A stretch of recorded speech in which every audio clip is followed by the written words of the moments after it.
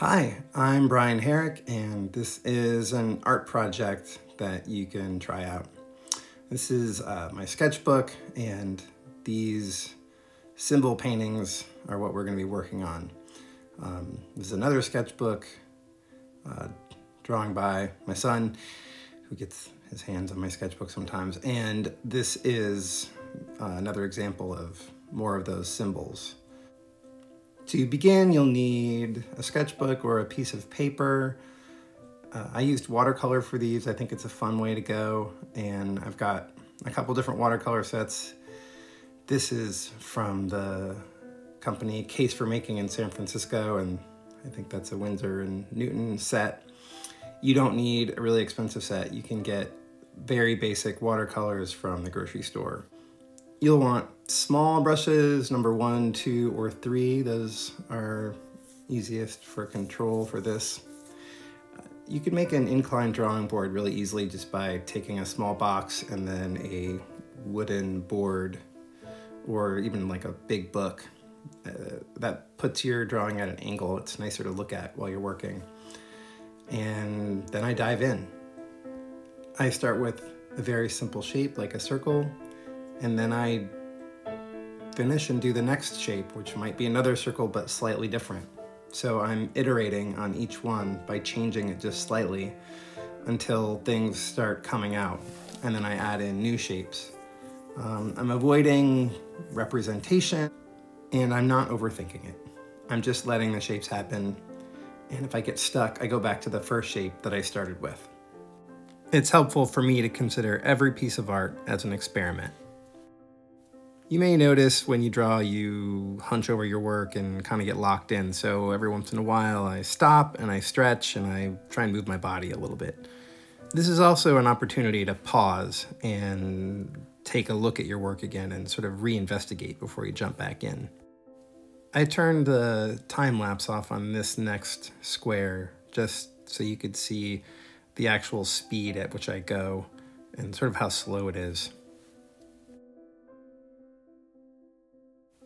The goal for this project is honestly to have no goal. It's just to make something very slowly and pay attention, and that's mindfulness.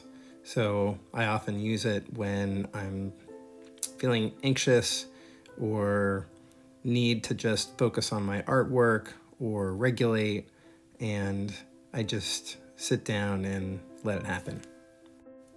Also, this is a wonderful project if you're stuck creatively, and it'll make you feel like you've done something.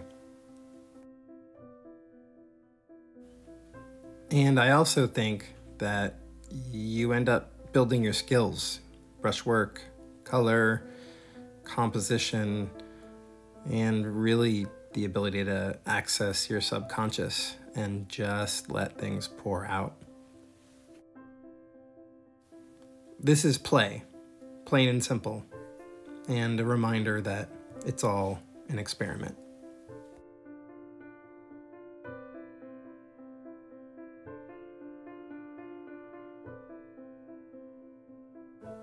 You'll end up liking some boxes more than others, and that's just a reminder that that's how it all works. If you don't like one, let it go and try a new one.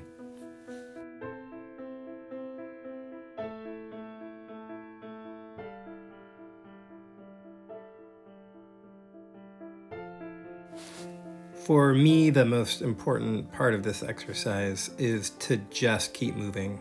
Don't think about it. Just keep going one square at a time until you've filled the page. And that's just kind of a relief, actually, to just let it happen.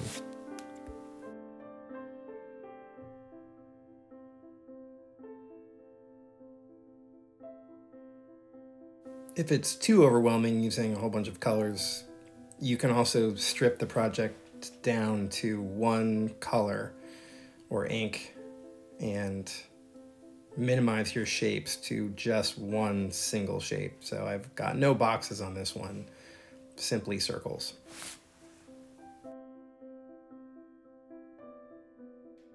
Thank you for watching. Please subscribe and check out my other videos. Have a good day.